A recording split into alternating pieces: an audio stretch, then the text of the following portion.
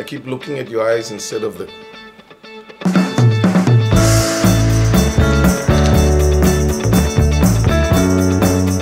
Mama ke kutush de rahe. It's about 7:38 in the morning and I'm getting ready to leave for a fishing expedition. I'm so pumped about this. What we are going to do is we're going to take a boat, go out in the sea, bring some fresh catch back with us, cook it and then eat it for lunch. Okay, so guys, I just met Josh. This is Josh from Soul Traveling and they are going to be taking us out today on the fishing expedition. So we are headed to Aguada now and we are going to meet some local fishermen there and to get fishing.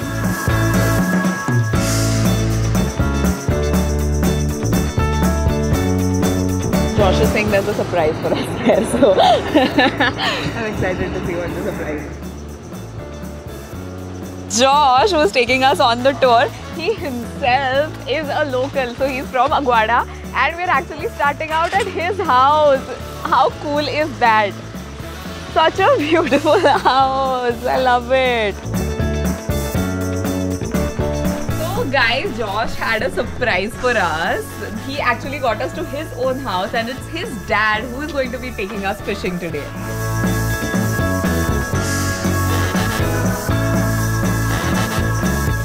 Well, my name is Herman Abreu.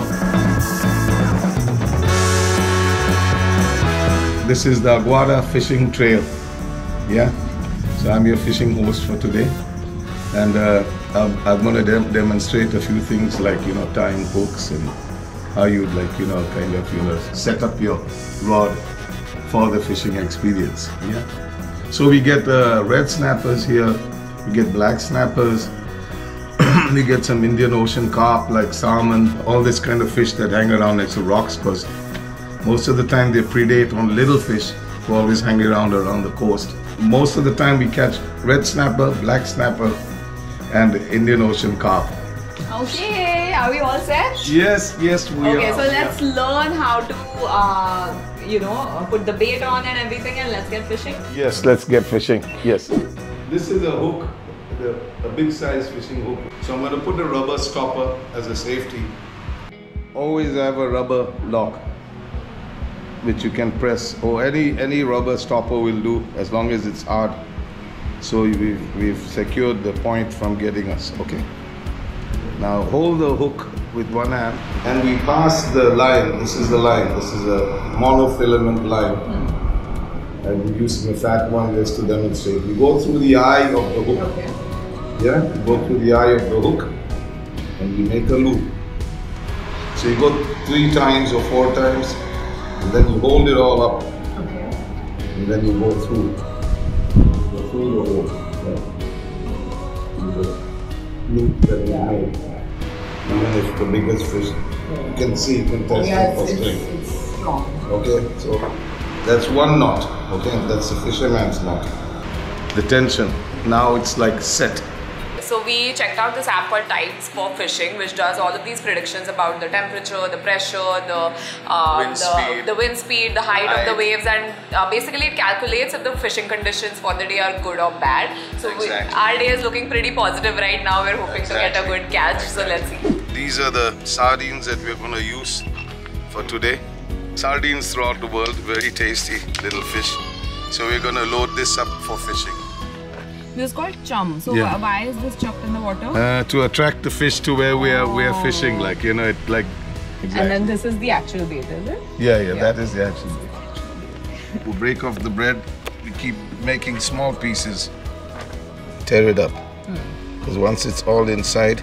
Yeah, just open it. And we've got quite a lot in now, which is brilliant. Try to get the bread in. So we're gonna create chum. We mix the water in. So a little water first. We don't want too much, we want to keep some space so we can shake that. And then we start mixing it up.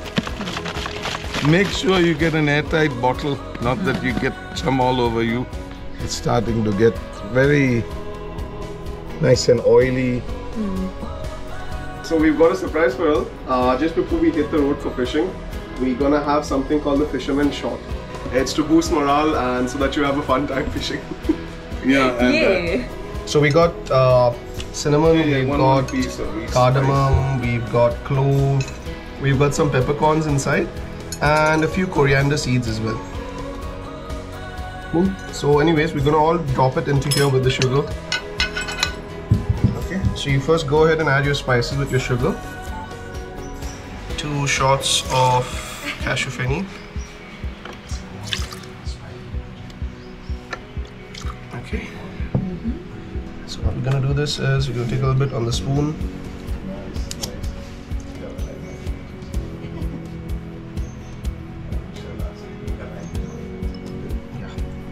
Right? Yeah. So you let that burn and cook, and you stir at the same time. So the cashew fenny is being infused with some spices, and it's been lit on fire now, so that the flavor gets infused better, right? What we use in Goa is the Portuguese version, which is sound. So sound means to your good health. So South.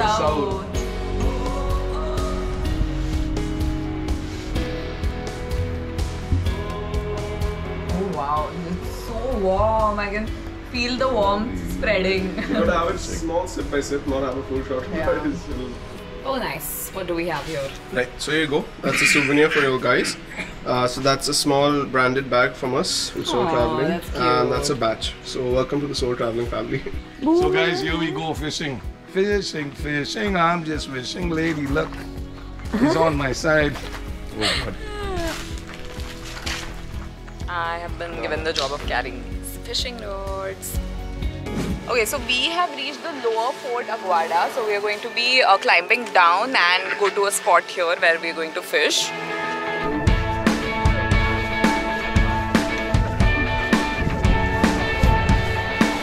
So guys, we are going to go there along the wall.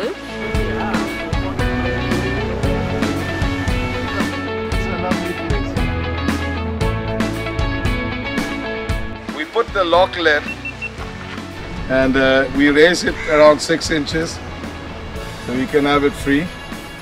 Tighten it. So yes, now it's good to go. It's good to go in the water. So we're throwing the chum in the water. We just spread it. So now we're going to cut a fillet. Hold the fish down. Make some pieces.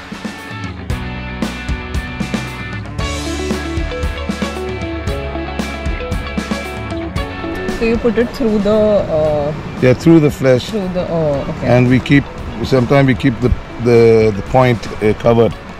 Now when you start fishing, the easiest way to learn this is to hold your hand in a trigger finger action. And how you do that is you grip the area here and your trigger finger remains like this. So your thumb is for support and your right hand does all the pulling action because your right hand is your strongest hand. Make sure you've got enough line out in the front so it swings, and you grip it with your trigger finger. You open the lock. The reason why I'm holding it with my fingers, if you let it go, the entire thing comes running down. So you got to hold it with your finger as a temporary lock. Okay. You open the lock and your left hand comes at the back for a better swing. You carefully take it all the way back, and now when you're casting it like a catapult, at around 45 degrees you let the finger go so that it flies out. So that's how you throw it out. And now what you do is you gotta hold your hand on the line. So when you're holding your hand on the line, what you'll feel is a tug like this. That means there's a fish on the line. Oh. And that's when you pull the rod up to a 90 degrees. Oh. Yes, go. Okay, so I get it back here. Shall we put on the whole? Sure. I'll get all these small pieces. Okay, I think I feel a tug. Okay, should I just reel it in? Yeah, give a pull. Oh, I can see a fish. I think I caught something. Yay! There's our catch. Success, guys! Success!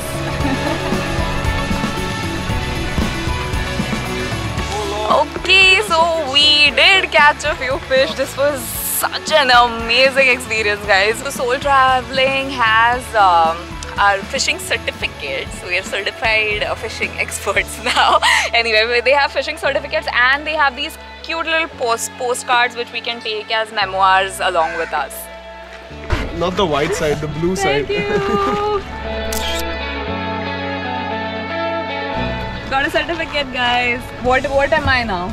I'm a certified fisherwoman. You're a certified angler. I'm a certified angler now, guys. So until next time in Konkani, Mogasuni, let the love flow.